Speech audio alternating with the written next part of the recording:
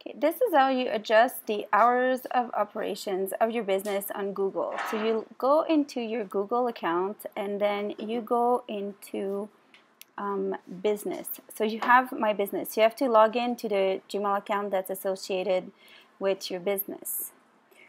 Once you get into Manage Location, you pick a location. For example, I'm going to adjust the hours of operation. It's BC Family Day, so this office is going to be closed on February 18.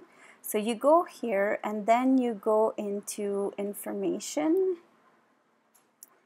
And you're going to see the different hours, and then it's going to say Add Special Hours. So you go here and select the date. So I'll select February 18, and then you click Close and Apply.